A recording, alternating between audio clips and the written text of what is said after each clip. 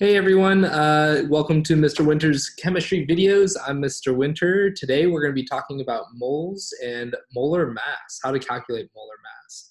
So in the last video, we talked a little bit about what the mole was. Remember, the mole is a counting number. And essentially this counting number allows for us to know how many particles there are in like everyday samples of atoms, molecules, compounds, et cetera, et cetera, et cetera. So today you're going to need a periodic table, a calculator, a pen and pencil, and some way to take notes. Remember, down below I've linked a graphic organizer.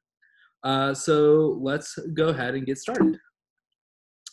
So as far as moles and molar mass go, once again, a mole is specifically this counting number in which one mole is equal to 6.02 times 10 to the 23rd things.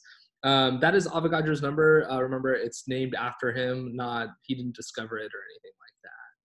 So what is important about this is that we need to realize that no scientist, no chemist is going to be like, hey, yo, Bobby, I need X amount of moles.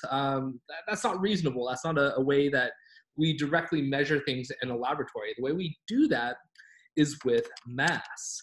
So as far as mass goes, mass is specifically the amount of matter in a substance, the amount of matter, stuff, a substance has. And oftentimes we will be measuring this with the units grams. So the mass units, the units are going to be in grams.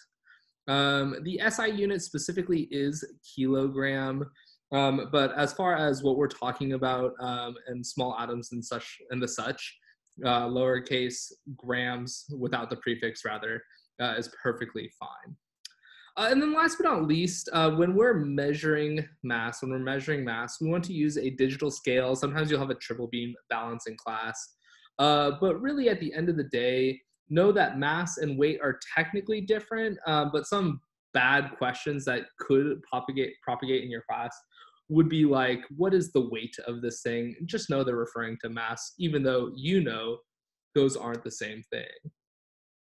So moving on, what is molar mass and why is that important to us? So first off, molar mass is going to be this conversion factor that allows for us to convert between moles and mass. Today we're just going to be looking at how to determine the molar mass of an element or a compound.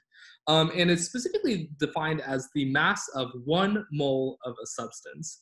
Now, this is important. It's important because you can have 1 mole of element X and 1 mole of element Y, but those substances don't have to have the same mass. And the example that I like to use is this. If I had a dozen chicken eggs, I'd have 12 chicken eggs. If I had a dozen ostrich eggs, I'd have 12 ostrich eggs. But the masses of each one of those samples, the 12 chicken eggs and the 12 ostrich eggs, would not be the same. The ostrich eggs would be significantly heavier than the chicken eggs. So just because you have the same amount of something does not necessarily mean you have the same mass. So what we need to understand and what we need to think about is how we determine the molar mass of a substance. And it's actually quite straightforward. The molar mass is going to be quantitatively equal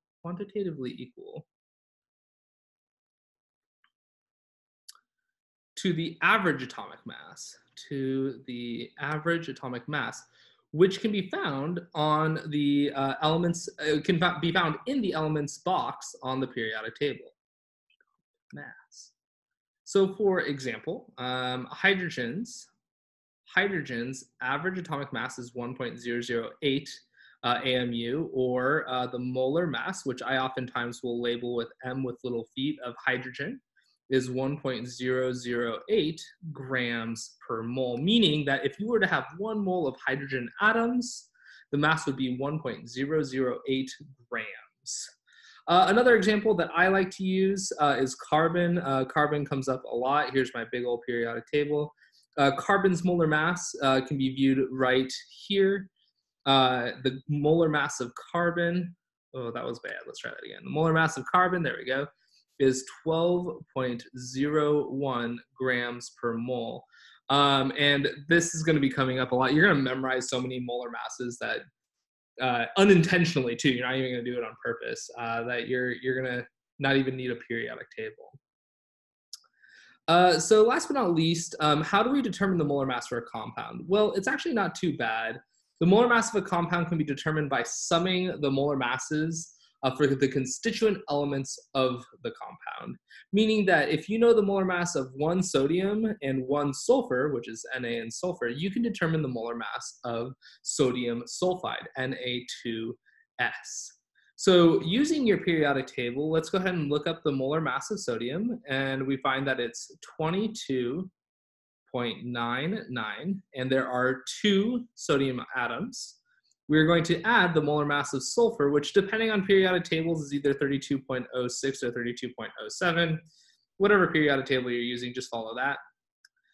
We sum them up, and we find that the molar mass of Na2S is 78.04 grams per mole, meaning that if you were to have 1 mole of Na2S compounds, your mass would be 78.04 grams.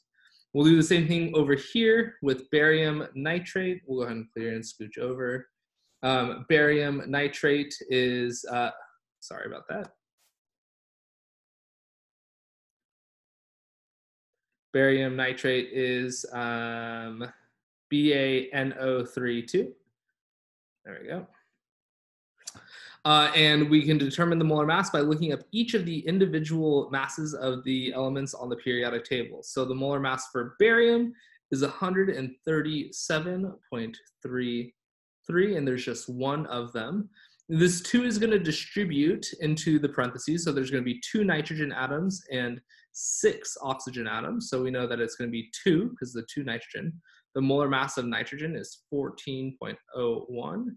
And then there are 6 oxygen atoms, so 6 times the molar mass of oxygen, which is 16.00. Generally, by convention, I always use 2 decimal places when doing molar mass. And everyone's different. As long as you are fairly accurate and close, you'll be good.